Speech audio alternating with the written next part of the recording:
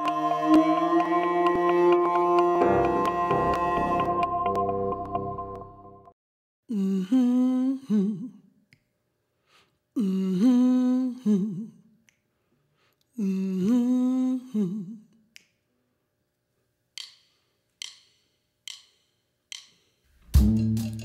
piece is for anybody out there that's ever had a mama.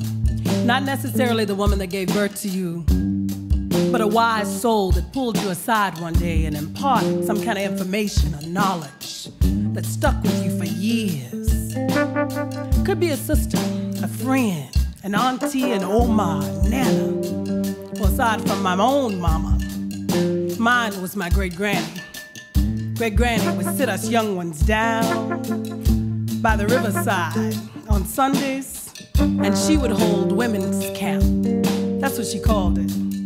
Great-granny said everybody always running around looking for a revolution.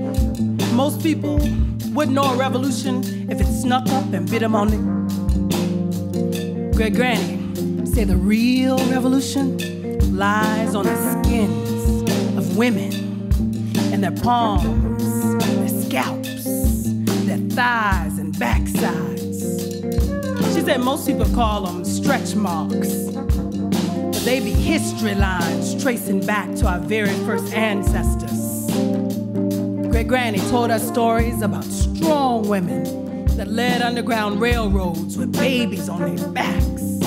Women that were hosed and pushed aside, that stood in long lines demanding change. She told us stories about Nzingas and Ansadas, Winnies and Tublins, Sojourners, Maybells and Estelles.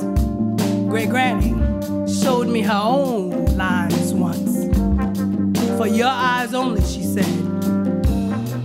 And she lifted up her apron and dress, and with 2 fingers starting from the insides of her palms, leading to the tops of her shoulders, down and around her tummy, running up her thighs and down her backsides.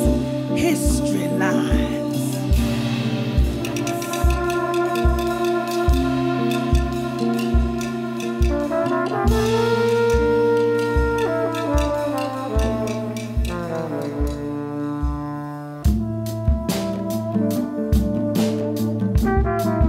Great-granny said the next time you see a woman, just watch the way she walks and talks, moves and cuts through space.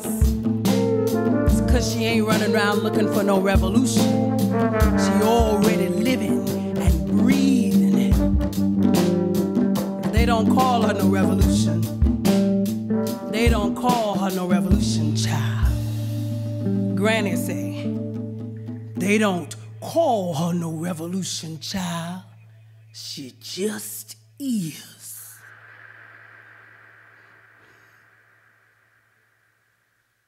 Minnesota Original is made possible by the Arts and Cultural Heritage Fund and the citizens of Minnesota.